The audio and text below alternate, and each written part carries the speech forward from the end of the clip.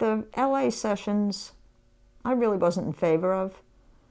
To be honest, I don't remember exactly why, but I didn't see the point. I don't even remember what we did. I know we did Heroin over again, and to this day I could kill the rest of the band.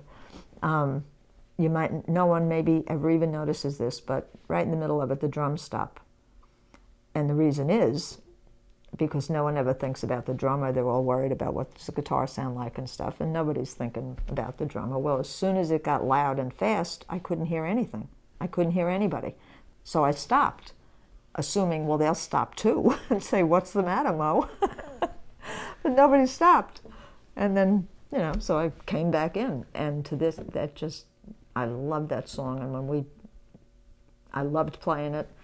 And having that on the record just kills me. But I don't even remember what else we did that session at all. I don't remember at all. And Heroin's the one that sticks out in my mind. And the way I played with the Velvets, as I said before, we did so much improvising at first, when we first were playing, that it quickly became clear to me that my job was to keep something steady so the two lunatics would have something to come back to. No aspersions. I was the rhythm section, and I always hate in songs where the drum stops because now the drummer's banging on the cymbals, or I hate that. To me, it's, the drum should be throughout the song. And I felt like it was my job, me and Sterl, basically, to keep, for instance, it would just be noise. If there's no rhythm under there, it's just noise. Now, Lou is playing feedback, which with a rhythm behind it is like, wow, this is really cool. But oh God, I'll have to think of this.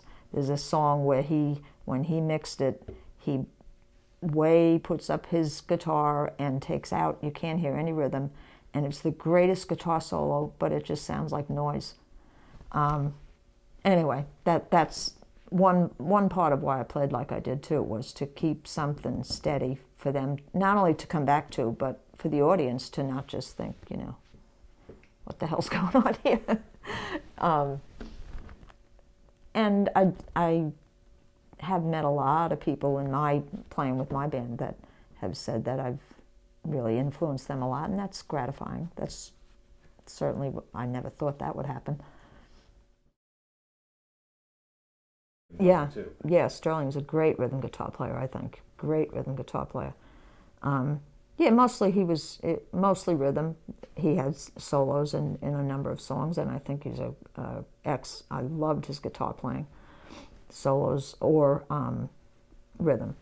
But we were basically the rhythm section. Not the bass and me, but the guitar player and me. Sterling was a more technical guitar player than Lou. I love Sterling's guitar playing, so that doesn't mean that's not a put down, but he was much more technical, and for him to go flying off into space, I can't even imagine him even thinking of doing that.